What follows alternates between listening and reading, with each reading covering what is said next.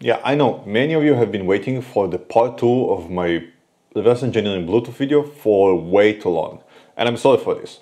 If you didn't watch it yet, go now watch the first part where I show how to reverse engineer a Bluetooth device by recording logs of the communication between the mobile app and the device itself and controlling it with the Raspberry Pi with a Python script.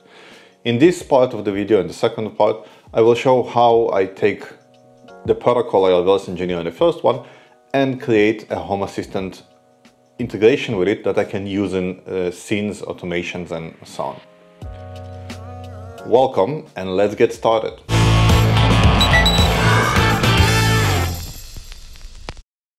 Okay, so if you've been following my channel for a while, you know that I'm on a quest to try to automate as much of my office and my home as possible. And I do that with coding or electronics or whatever comes to hand. Now that I know how the mobile app communicates with the Godox VL150 light, I can take the protocol I reverse engineered and I can build a Home Assistant integration for it and then put it in scenes and make my different remotes control that light as well. With the ultimate goal to use that automation to turn on my studio light and my on-air light every time I use my webcam. So basically, like when I come to a Zoom meeting with you, I look this nice, right? It's cool, huh? Anyway, the first step is to take Raspberry Pi, and for this exercise I'm gonna take a clean Raspberry Pi, but you definitely do not have to. And basic knowledge of Python is definitely recommended for that video. I'm not gonna go too deep into the code, but I will go into the protocol quite a bit and I will show you how to work with the code on the Raspberry Pi.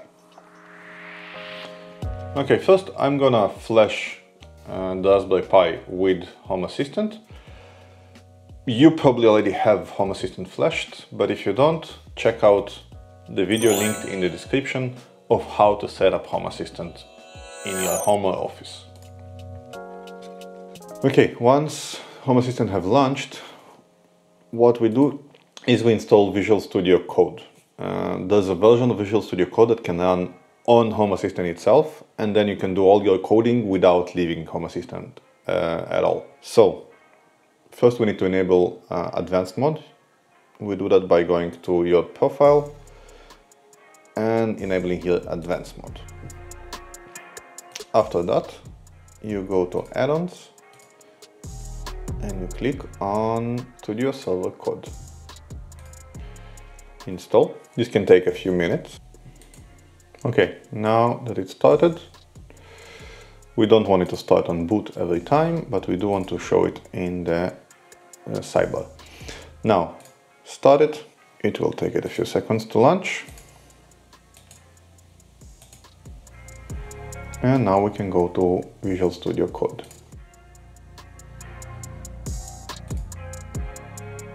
The first step to create custom integrations is you create a new folder in the config and you call it custom components. Inside custom components, we're going to create the component we're actually going to be using, which is Godox. Now, each Home Assistant integration at the bare minimum needs to have two files.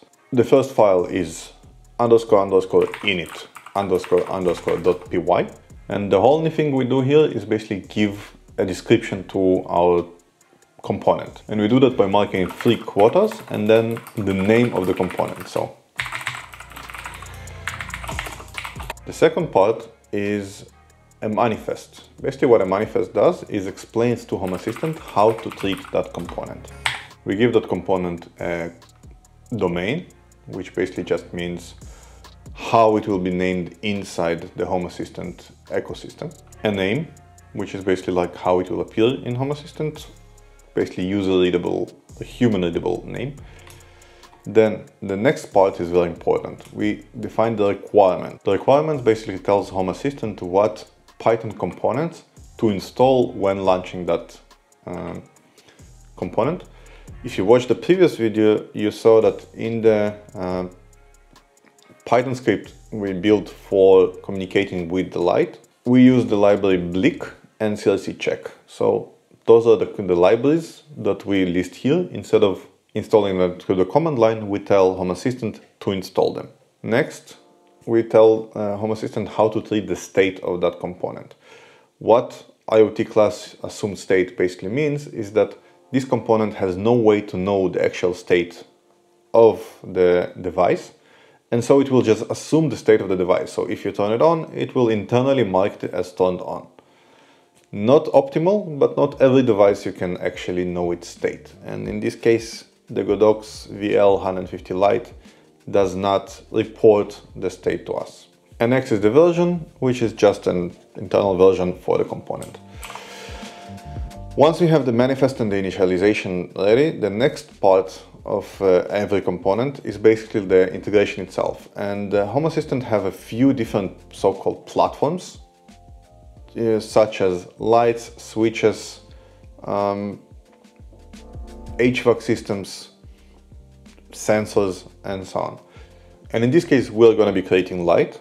So we name the Python file of the integration with the name of the platform we're going to be using. So in this case, this is a light. So we create light.py. But before we can actually use or write code for this light, we need the actual library we built for that light. So I'm going to just copy paste the test script we built before. I'm going to call it Godot. So here we have all the functions to control that light. Keep in mind that it needs the MAC address of the light, basically the Bluetooth address, in order to actually communicate with it. So let's start using it from the light py. First, we add all the headers to include Home Assistant system for light support. Next, we define the schema of the configuration of that platform, of the light. In this case, we're going to have two different parameters. One is the MAC address of the light, and the second one is an optional name we give to that light. And you'll see later how in the setup function we use those variables. Next, we set the light up. So we set up the platform, we get the light from the configuration, which basically will come from configuration.yaml, and then add entity basically adds that entity, the new entity we just defined, to Home Assistant itself. So Home Assistant is going to be aware that entity exists.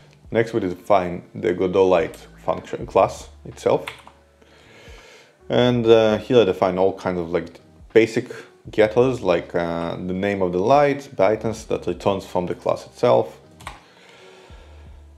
And next we need to tell Home Assistant what features does that entity support. In this case, that light supports only brightness, it doesn't support color, and that's what we're going to be defining. So supported features, return support brightness. Support brightness we defined here on the top. We define a property is the light on, and as I said before, in this case it just keeps the state of the light internally, doesn't query the light. Okay, we add the functions turn on and turn off, and turn on also accepts brightness. We call the turn on and set brightness functions from the Godot library that we just copy pasted or just wrote before, and turn off just turns the light off.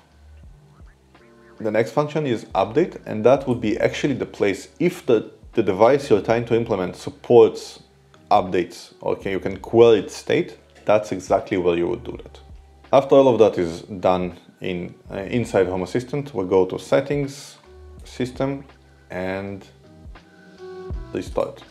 After we restart, we go to the Home Assistant configuration itself, so configuration, and we add the new platform we just created, or the new integration, into Home Assistant itself.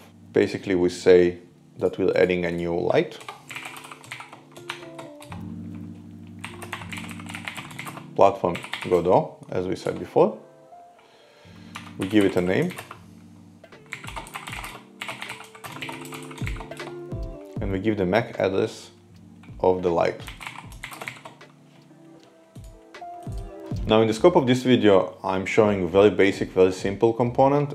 which comes with manual configuration, but definitely you could expand on that and make automatic setup wizard with automatic steps, because who the heck wants to put all that configuration manually? And after it was added, we'll start once more. So again, settings, system, restart. And after the second restart, we see here that light in the dashboard. They got the light, and we can turn it off and on.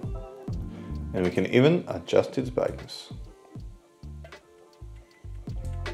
The cool thing is that now that light can even be used in scenes. So we can go to settings, scenes, and create a new scene.